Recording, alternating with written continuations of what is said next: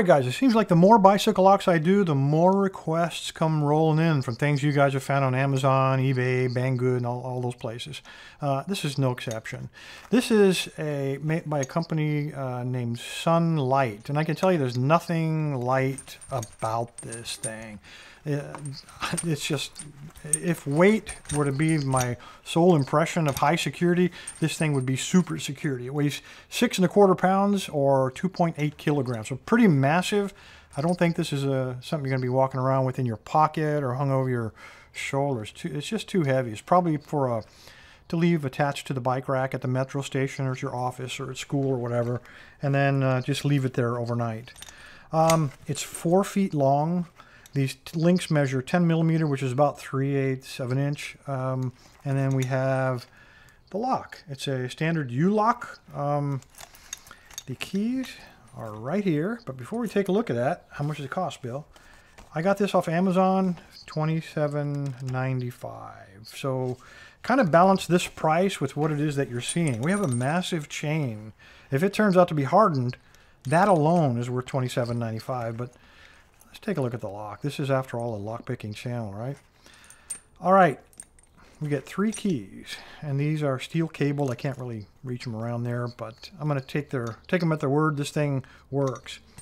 When you take a look at the key, though, I think you can see why they're able to sell this. They got to cut a corner to meet that price point. I think this is that corner. It's a 5-pin dimple lock. Dimple locks are not so common in the continental United States, so maybe security through obscurity, because lock pickers generally carry a rake and a tensioner. So if that's all they have, they're probably not going to get into this.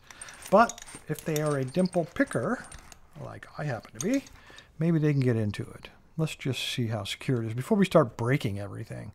All right, I'm going to try to pick it. Let's say I've found this around a bicycle that I just have to own. See if I can tension it. That's probably too big. Try the medium one. All right, this cover doesn't fit real tightly, so I got to kind of give myself enough standoff so it doesn't drag on there. And then, let me zoom in. I'll show you what I'm doing here. On dimple picks, you can see the dimple. Let's look right there. What I want is a pick that I can put into this corner, and he lines up perfectly with the center of the pin. And this is a standard flag, and that's about as perfect as it's going to get. All right, so moderate tension. We're going to find a speed bump. Just work him in. I didn't find a speed bump. All right, let's recock him. Maybe something's going wrong here. Or maybe I'm not lined up with the pin. Bill. All right, now let's try that again. Let's try heavy tension. Maybe that's the problem. Yeah, that's the problem.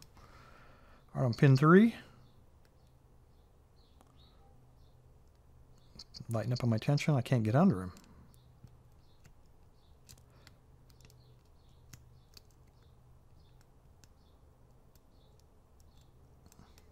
Okay, that was pin 3. Got a little click, a little turn of the core.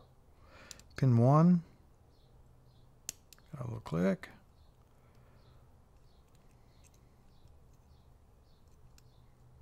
Trying to find another binder. There he is, pin 3 again. And there we go. All right, so I don't know how long that took, but probably less than a couple of minutes. Let me zoom out. All right, let's take a look at the lock. It looks to be a steel tube, and I'll cut this off in a minute. We'll take a look at it a little closer. We need that key. Let me see what kind of locking mechanism we have. I don't know if it's a ball bearing at this point. Okay, I'm going to lock it back. There we go. All right, it's just a piece of thin, it's not even a ball bearing. It's a piece of thin steel, and it's just hooked directly to the actuator. Pretty cool. So you're not going to be shimming your way past that. Yeah, definitely not a ball bearing. So we're good. Let me go ahead, off camera, let me go ahead and cut this off, and let's see if we can't find some way to exploit this thing.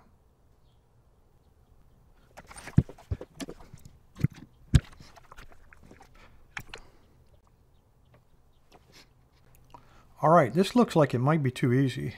It looks like there's a hole here, and there's a drift pin that holds the lock in. So I could, if I knew that was there, I could just cut the cover away and then hopefully just drift that out of there.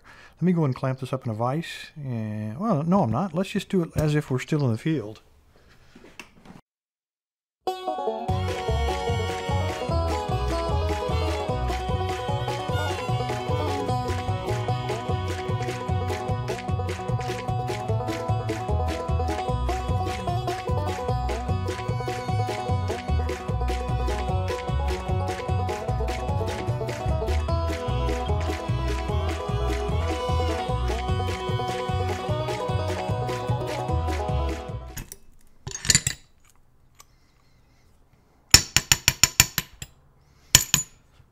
All right, that was not so impressive. Even if this were in the lock position, as you just saw, you can knock that pin out, that drift pin. I probably used a slightly oversized punch to go through there. So I think on the outside it was the right side, but when we got to the inside, it was just a little tight to go through that center shaft. But you see it did work quite well. Probably not the ideal lock. All right, let's take a look at the chain. So the lock, I would say, is probably not a lock you want to be using. It's vulnerable for pretty easy picking, and also if someone's got a punch, they can pretty well get through that. Let's take a look at this. I'm going to put this in a vise, and let's go ahead and hit it with a hacksaw. Just a pretty common tool, easy to conceal. Let's just take a couple licks and see what it does.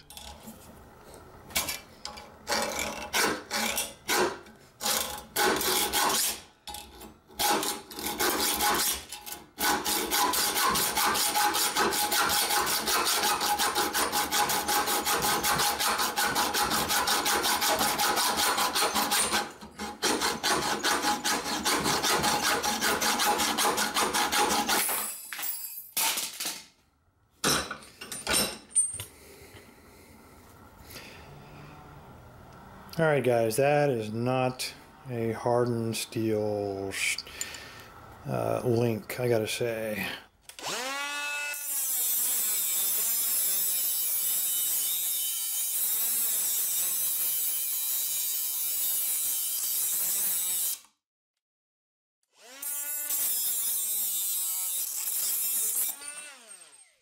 Alright guys, I think this is another case of one of those head fakes designed for people that don't really know anything about security.